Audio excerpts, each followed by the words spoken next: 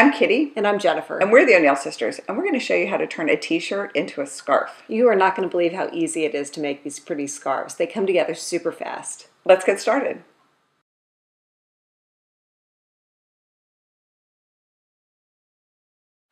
To get started, you need a t-shirt and some scissors. And we also have a template, and it's a 7-inch circle. That's all you need.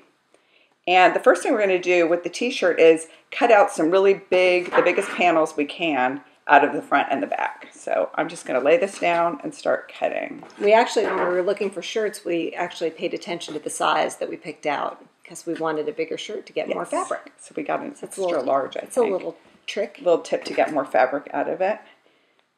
These scissors are the best, by the way. These are like ergonomic scissors where you press down and they rebound.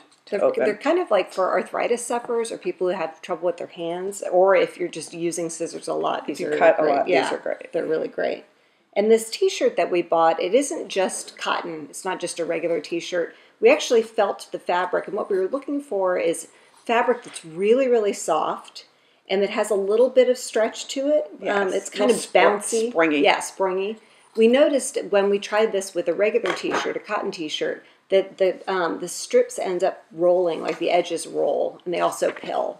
Yeah, so some t-shirts, if you have like an athletic shirt, the thicker, like maybe a brand name football shirt or t-shirt or something, when you cut those, you get these little loops or half circles of fabric come off of there, so it doesn't have a nice edge. It doesn't work, but this fabric is super thin and soft. Has a much nicer This edge. has, I believe it's rayon.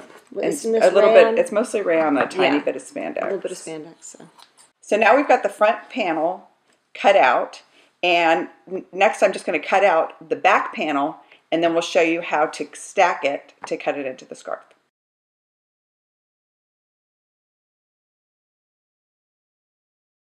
So we cut the shirt up into front panel and back panel, and then we cut all those panels into 7-inch squares. And basically to do that, I just took the circle template and held it on and cut little squares out. So they're not perfectly square, but I can get a circle out of each one of these squares. And we'll have that circle template on our website at runningwithsisters.com. And we actually got 8 panels out of that shirt, so I've got them stacked 4 and 4. And it's actually amazing, depending on the type of shirt that you get, you can get more squares out of certain shirts. Like this was a swing top. Kind of a big, wide shirt. So that's how, and we bought an extra large, so how we got 8 out of it. Yeah, that's great. But you could buy 2 of the same shirt if you don't think you're going to get that many panels out of it. So we got these stacked up so that when I cut, I'm going to cut 4 at a time. When I cut through this, I'm going to get 4 circles out of this. And I found it was easiest to cut by just keeping this flat on the table and going around like this. So I've got the scissors on the table. Everything's held still that way.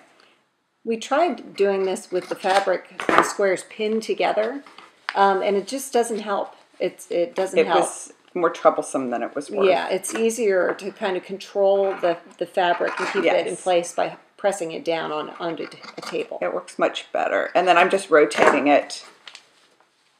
Yeah, that's just making it easier to cut. The angle of your hand and all that. It helps to have extra sharp scissors for the stack of the 4. Definitely.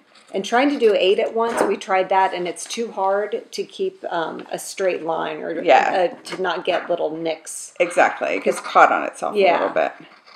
These circles don't have to be perfect because you'll see that once it's made into the scarf, it has a lot of movement and flow, and so you can't really see what the edges look like all that much. It means it's a great craft to do with, like teenage girls or a girls' night, where you can have wine and not have to worry about it being perfect. Exactly. So you can see there I've got 4 circles. They're all stacked up together, and I'm just going to keep them together like this, and now I'm going to cut this into a spiral. So I'm going to start over here, and I'm going to cut about 3/4 of an inch wide all the way around. And I'm just going to keep rotating it and cutting until I get to the center. This is very similar to a craft we did as kids. I don't know if you've ever tried it at home, but you can do it with paper and then you pull it and it makes like a spiral thing. Yeah. So I'm just going to rotate it around. This is another reason why it's better just to do it on the table. This would fall apart if you tried to pick it up or pin it together. Yeah, and you'd have a hard time getting it back lined up. Yes, this way the edges all stay lined up together. I'm just cutting that. And again, it doesn't need to be perfect at all. It's all going to have so much movement and be layered, so it's not going to matter. It's very forgiving. Yes. All right, just got a couple more to go here. Another reason why we looked for fabric that was thin and soft and had that little bit of springiness to it is that it's easier to layer and cut. I mean, if you're using a real thick fabric, a thick cotton or something, you'll have a terrible time. Hard to cut through that many layers. You could maybe do it if you did 2 layers at a time. Almost to the center. Looking good. See, the spiral's kind of lost here, but that was essentially a spiral going in. I would just keep cutting in this. I'm just going 3/4 of an inch away from the right side all the way around. It gets a little harder when you get to the center.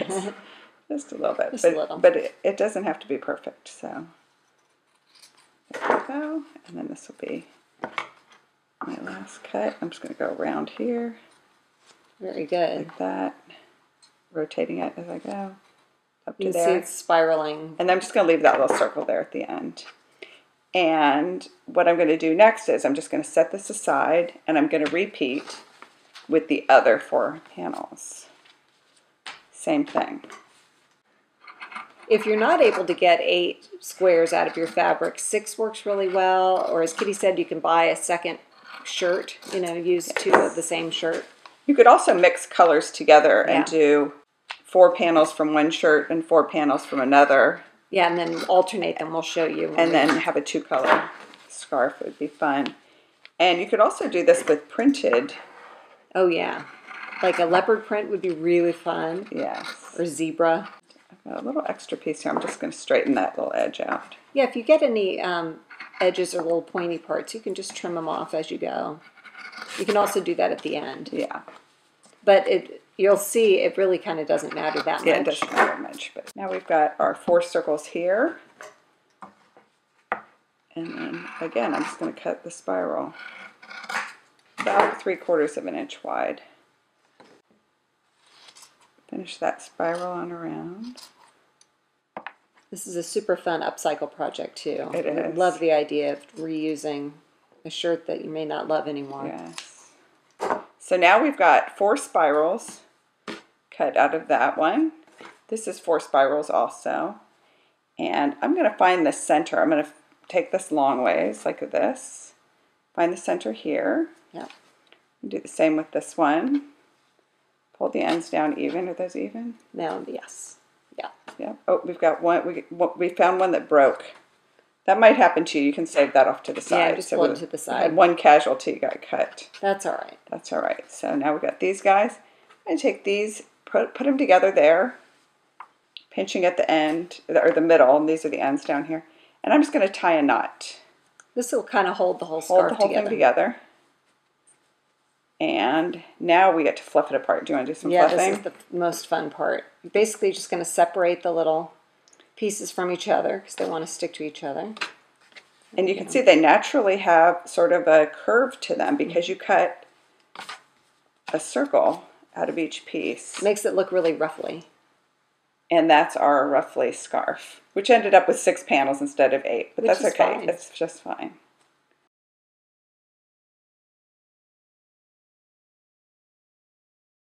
We're wearing our finished scarves, and you can see they turned out great. They're really ruffly and springy. It's soft. And ours are about waist length, and that's the 7-inch circle that made it waist length. If you want it longer, you could make a bigger circle. Let us know if you make one. We'd love to hear from you. Happy crafting.